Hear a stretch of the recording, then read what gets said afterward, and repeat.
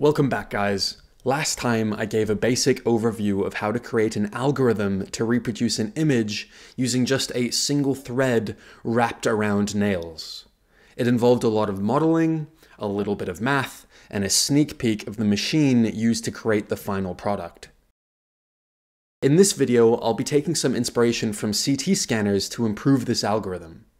It turns out that CT scanners make use of something called the Radon Transform, which we can repurpose for string art. Now, what inspired me to use the Radon Transform? Well, you did. Many of you did, actually. So thank you. This video wouldn't be possible without such a helpful community supporting me. But what is the Radon Transform, and how can we use it to convert some input image into string art? Let's find out.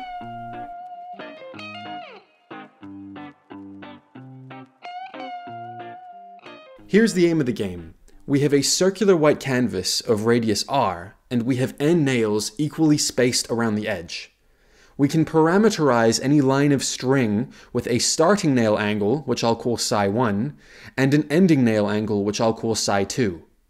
And our job is to recreate an image as best we can by just drawing straight black lines between these nails.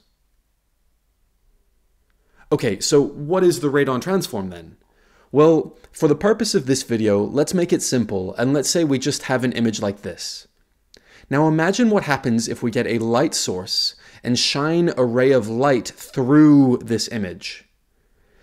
Now, this line of light can be fully described by only using two parameters: an angle from the horizontal, which I'll call alpha, and a perpendicular distance to the line, which I'll call s. Now, what does this line of light do? Well, let's put a detector on the other side. This detector only measures one thing. It measures all the combined stuff that the light ray bumped into along the way. In this context, it measures what's called a line integral, which is the area under the curve along this path. We call this detector value rho, and it's a function of both alpha and s. As you can imagine, if we were to change the values of alpha and s, such that the light ray passed through parts of the image that are generally more dark, then the area under the curve would be larger, leading to a larger rho value. This is important, and we'll exploit this feature in our algorithm later. Now imagine shining lots of light beams, so many of them in fact, that the entire image is scanned with every possible combination of alpha and s values. If you collect all this data and plot rho versus alpha and s, then you'll get something that looks like this. This is called a sinogram. And so what is the Radon Transform? Well, it's just a way to convert, or transform, an image into this row of alpha and s. And it turns out that programming languages like MATLAB and Python can perform this transformation lightning fast. Okay, but what's the advantage of doing this transformation in the first place? How does this help us with string art? Well, the largest value of rho, which is this point right here, will correspond to the line which passes through the most dark pixels of the image, hinting that we should draw this line. And so this motivates the idea that we should do a fitting just like before, but this time in the radon domain. In other words, can we represent rho of s and alpha as a weighted sum of each of the possible lines?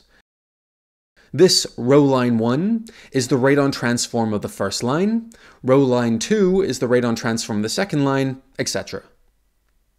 And x1 and x2, etc. are the binary weights, 1 or 0, that we need to find. We spent a lot of time talking about how to solve this type of equation last time, but to do it this time, it'll help to find an analytical equation for the Radon Transform of each line. So let's do that. Finding the Radon Transform of a thin line of thread is hard generally because it involves calculating the line integral by hand. I won't bore you with the mathematics, but it turns out after using a lot of tricks and a few assumptions, you can simplify rho line of alpha and s into a very innocent looking function. And this is something that a computer can calculate really, really quickly. At the end of the day, what we have is a formula for rapidly calculating the radon transform of any individual line. This is what it looks like for this line, and this is what it looks like for this line, and this is what it looks like for this line, for example. Okay, so this is the game plan. We will start with the radon transform of the image. Then we'll identify alpha and S values of the brightest point. That'll be the first line we draw. Then we'll create the radon transform of the line corresponding to those alpha and S values, and then subtract that from the original radon transform of the image. All of that is just one iteration, so let's do it again. Identify the maximum point in this new sinogram, draw the corresponding line, create the corresponding radon transform of that line, and subtract one more time.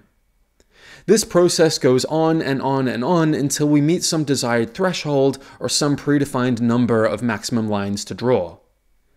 And then we just sit back and relax. Oh, wait, something's wrong. The edges aren't being drawn properly for some reason. What's going on here? Well, after a lot of soul searching and inspiration, I finally found out what was wrong.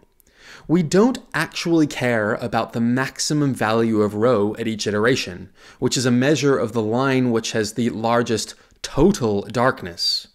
What we really care about is the maximum value of rho per unit length.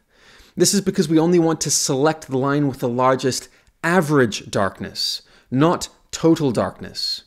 And this is because we don't want to penalize lines that are very short, and we don't want to reward lines that are very long. So let's account for this. Let's consider a line of length L on our circular canvas, and let's see if we can find it in terms of alpha and S. Well, because this is 90 degrees by definition, that means a right-angled triangle is formed with the radius r. This means that we can just use Pythagoras to find L.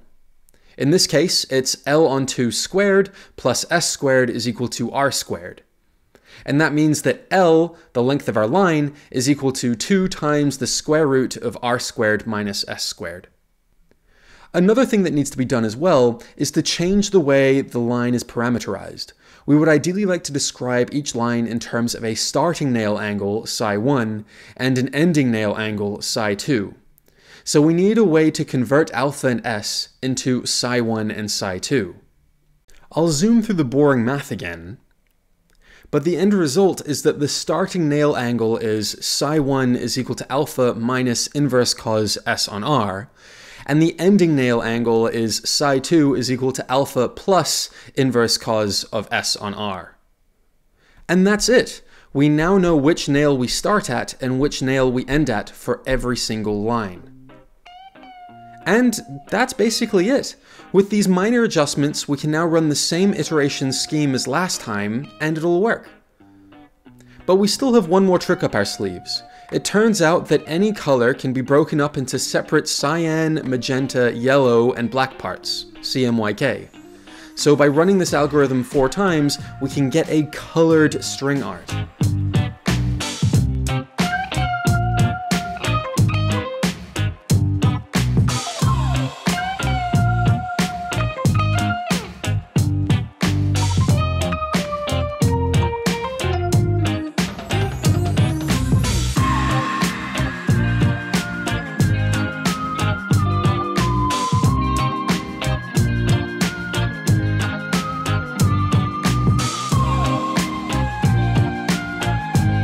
Oh, and for those of you who are interested, I've posted additional information on my new Patreon page about how the string art machine works, the code that I use to make the string art, along with other tips and tricks, and the theory behind the mysterious fast Fourier transform method that I alluded to last video, and much more.